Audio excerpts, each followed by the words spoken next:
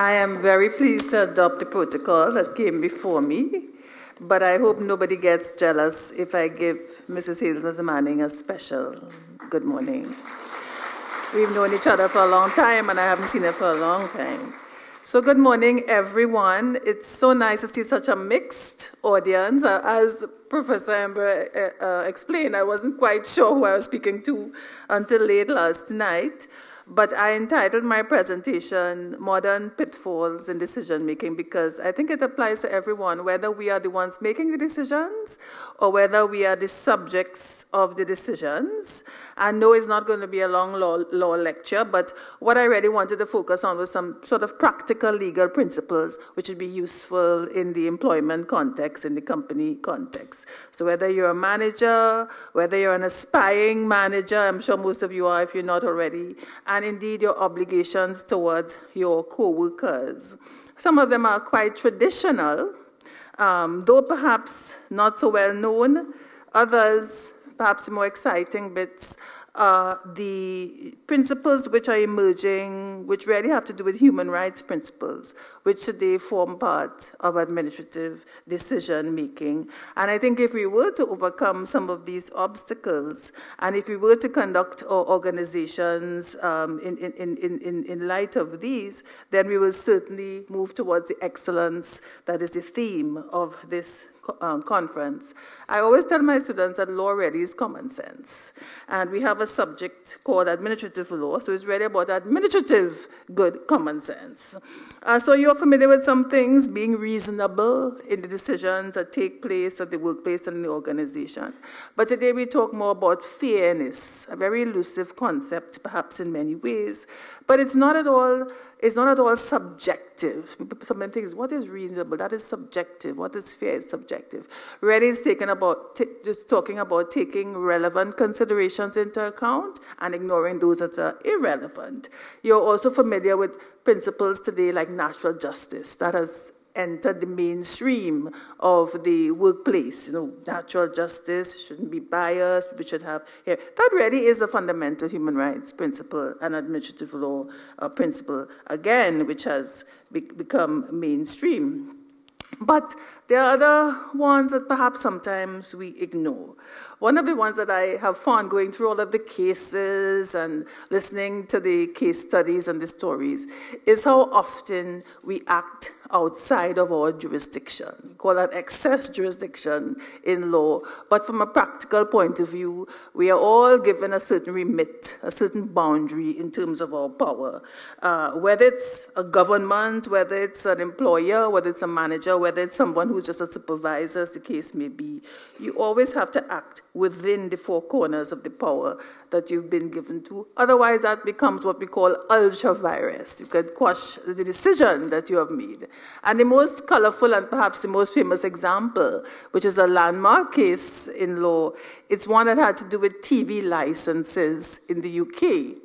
And in the UK, surprise, surprise, you actually have to pay a license fee if you own a TV. I know that sounds really crazy, doesn't it? You know, we're talking about property taxes, but we pay for TVs. They don't just to own the TV and to use the TV.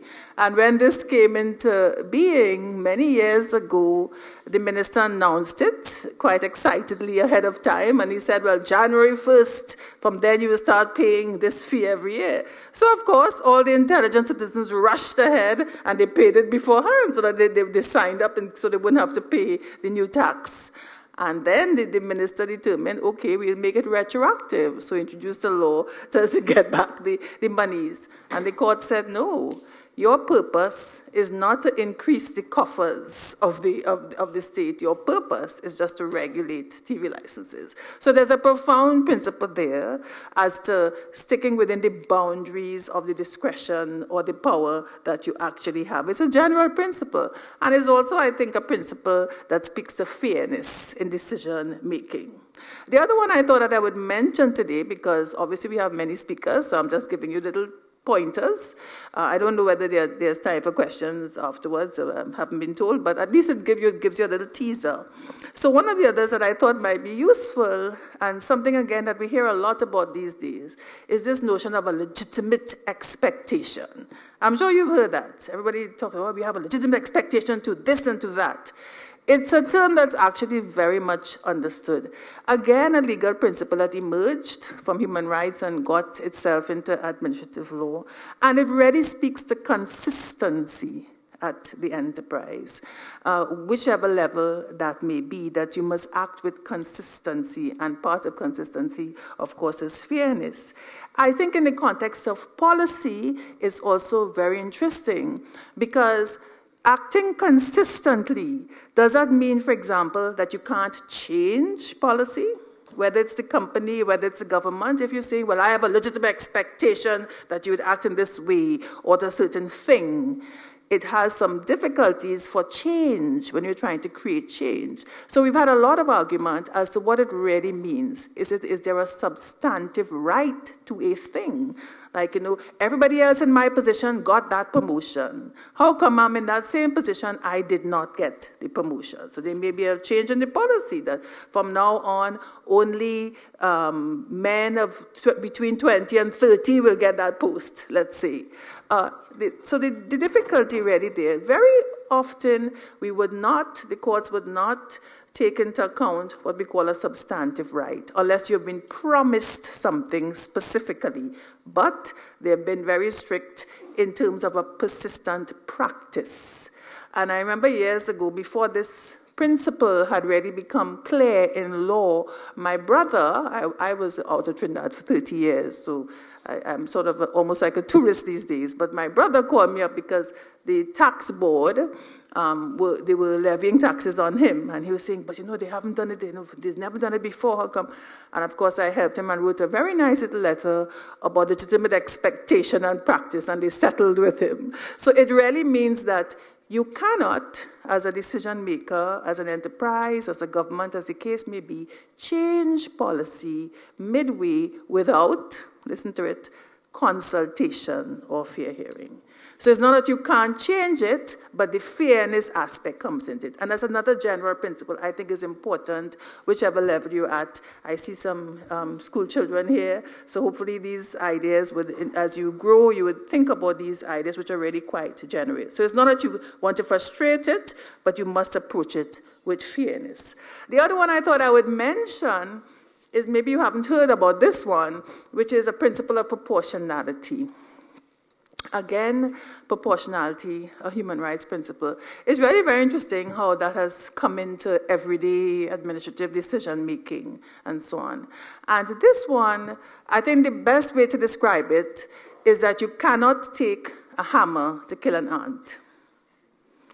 So this idea that you may make a decision, and generally it applies to one which has punitive consequences, but you must act in the way that is least invasive of someone else's rights and entitlements. So if there's a way that you can approach it without offending really deep issues and interests and entitlements, that's the way you could take.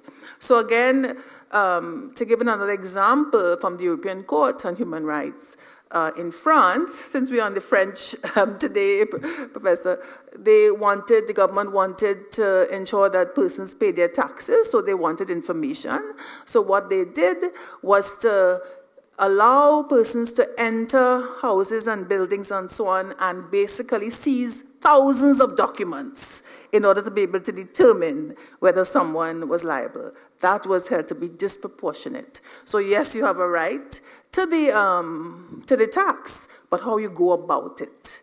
And yes, this morning, or was it yesterday? It couldn't have been this morning because I got up at 5 o'clock and came here. So it had to be yesterday's show. They were talking about, some people saying, oh, the new property tax, we don't mind paying it, but can somebody come to my property in order to determine? That might be something that a court might consider in terms of your rights to security and privacy, not the actual tax itself. So I think proportionality is one of those that we must always pay regard to when we make decisions or when we are the subject of decisions. And of course, I've been talking about decisions that are made, but very often, particularly in the Caribbean, our problem is not making decisions. Our problem is not making decisions. Our problem is being afraid to make decisions. Don't you think so? We omit to make especially hard decisions. We're afraid of the consequences. And even there, that situation can run you afoul of the law, because we have a fancy name for that. It's called abdication of discretion. So if you have been given the authority, if you have been given the power to make a decision, you can't either delegate it to someone else and ask someone else to do the dirty work, or simply not do it, turn a blind eye. That is a very significant principle. And I think it speaks also to accountability in whether it's the enterprise, the business, the government, as the case may be. And getting in square to the human rights issues, because I've given you a few principles which touch on those areas. But today, all enterprises, whether it's in the private sector or the public sector, have to pay specific and direct regard to very clear human rights principles, in particular discrimination. We have an act, Equality of Opportunity. Some of you may have heard of it. We've only now started to litigate. Just last year, the tribunal was up. But not only in terms of the legislation, but many companies, very big businesses and companies, know today that if you don't have an adequate human rights policy or anti-discrimination agenda in your workplace, you may not qualify to trade with certain partners overseas, etc. You would not qualify for aid. So it's a really big thing. Human rights is now a business principle. So under our act, we have the basic principles that you would, basic grounds of discrimination that you would think familiar, race, gender, etc. These are all there, but they don't exist in a vacuum. You have to have a culture of anti-discrimination. You have to have a culture of equality in the society generally to really be able to treat with these issues. And one of the points that I like to make when I talk about this, and I've done training for the Equal Opportunities Commission and so on, apart from the fact that most people are totally unaware of their rights, you, us, we just don't know what your rights are, whether it's in housing, because the Act speaks to housing too, not just employment, but also do we understand some of the concepts, how broad these concepts are. So we all know that we should not discriminate against a person because of their race, let's say. We know that, so we're not going to say we don't want Chinese people working for us, as the case may be, or we're not going to give them a promotion. We know that. But the difficulty, the more subtle nuances of this law that we now have, and we are one of the few countries in the region that has this law, by the way. We weren't the first, but there are only a handful of us who have this specific kind of law. The more important principle is what I would call indirect discrimination or de facto inequality, meaning that you can act, the company, the government, the university can act in ways that are seemingly neutral. It doesn't seem to be affecting anybody or targeting anybody, and that's important because intention is irrelevant. You could not intend to be discriminating, but if it is that the impact of your decisions or your actions are discriminatory, that is also makes you liable in anti-discrimination law today. We call that indirect discrimination. We talk about structural patterns of discrimination. One of the famous cases, for example, a case called Bilka a few years ago, which is now a standard, sounds a little off when you think about it at first. The employer said, I'm only going to give pensions to people who are part-timers. So if you're a part-time employer, you're not entitled to a pension. That sounds reasonable, doesn't it? You're a part-timer, why should you get a pension? But when they analyzed the situations in that industry, all of the part-timers were women. So it was an indirect discriminatory act. It didn't intend it, but the impact was discriminatory against women. A very famous case which has led to a huge development in law. So we have to look for these things. So I was reading just yesterday a very interesting article, some research done on microfinancing in the Caribbean in terms of when you try to give persons who need small loans, people in the informal sector, people who trade, not any big firms. And there are very important patterns emerging. So if you live in the country, you're less susceptible, you're less likely to get a loan because of preconceived notions as to who can pay. And if you live in the country, it may well be that you have a certain race. You see where I'm going with this? So you have to be very careful. If, as you've been seeing in your newspaper, you say that I want people with neat hair, well, you start excluding a lot of people. Well, you might exclude me, first of all. But usually you exclude people of a certain ethnic group. Isn't that so? So that might sound fine. You know, if you're working in a bank, you must have neat hair, you must speak a certain way. But that may be indirectly discriminatory. So we don't have time to go into all of it, but I want us to start thinking about these issues because all of us are part of that whole discussion. And we all have a duty in our society not to blind ourselves to some of the impacts of either our actions or our omissions. And the last point that I wanted, and before I move on to the last point, we also have a duty to make accommodation, the principle of accommodation. Just recently, the university strengthened its principles into do with disabilities, for instance. So it starts off with disability, but accommodation can be much broader than just disability. So it means that if there are structural patterns of inequality in our society, we have a duty to ensure that we can bring people on board. The disability thing is easy to conceptualize because it means, for example, that you have to have physical workplaces, maybe you have to give them more time to do a task, etc., etc. But it's a general principle. And the last point that I wanted to leave with you, again, very important, very topical, and that has to do with the whole issue of sexual harassment. Again, we at UWI, we've just had a new sexual harassment policy and procedure. I had planned to put it up on the screen and so on, but then Professor Mbe warned me that we have all of these wonderful dynamic speakers, so we're not going to bother with that. But I wanted to simply say to you that this, of course, is an aspect of gender discrimination, but part of the problem that I've observed in relation to sexual harassment, and it's all around us, even Bill Riley, is that his name? O'Reilly or Riley, whichever one he is. We are now beginning to take it seriously, and we've had some very high-profile ones recently in Trinidad and Tobago as well. Part of the difficulty is that we don't really understand what it means, because we all think it's about what we call quid pro quo approach, meaning that I ask you for sex and you either say no. If you say no, then I victimize you. If you say yes, we're not even sure what that is. If you say yes, is that sexual harassment? Actually, yes, that's one of the questions, because if you are put in a context of vulnerability, it's about power relations. So that's one, even the quid pro quo, I always get it wrong. But the more important concept, and the more common concept, has to really do with what we call a hostile working environment. So they may have nothing to do with asking someone for a sexual favor.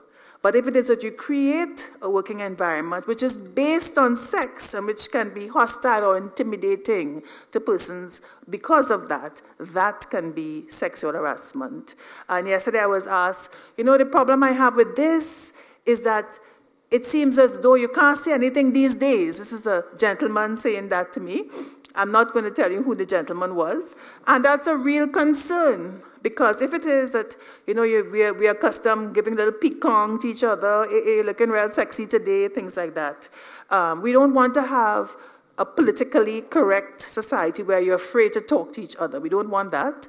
One of the few cases that we've had in Trinidad and Tobago Republic Bank actually talked about this, about our culture, peeking and so on, but there's a line to be drawn. So we get into the subjective and the objective. So if the person does feel disempowered, if they said, I don't like this, if the person doesn't feel that way, it's not. But if they do, it is indeed a hostile working environment. If you're plastering pictures of nude women in the workplace, and we all have obligations towards each other, it's not just the employer. We tend to think that's about some supervisor and employer. No, it's not just about that. It's about you and I. In fact, all of the cases we've had in the Caribbean, we've had very few, have been co-workers are the ones who engaged in the sexual harassment. It's the co-workers. And sometimes, to go back to the omissions, it's because the supervisors have failed to act when things are reported, very common, which is, again, makes you liable in sexual harassment law, by the way. But really, it's about identifying, us understanding as a society, what sexual harassment really means. So if you're making offensive remarks and the place is geared towards, everything is, and it could also be about race, by the way, race harassment and so on, that can ground your offense. So it's no longer about quid pro quo. We have a much more sophisticated understanding of it. And we really now is the time, I think, and I invite you to go on our website and read our sexual harassment policy and the procedures and the sensitivities. We're doing the training now, that's the UE that is, trying to lead in this process for us to have a better understanding. But at the end of the day, I think what I want to leave with you is that there are some key principles which are of general application. If you want a successful and excellent work environment, professional environment, these are some of the key principles, many of them coming from the human rights concerns and awareness which the whole world is gearing towards, that I would invite you to consider. Thank you very much.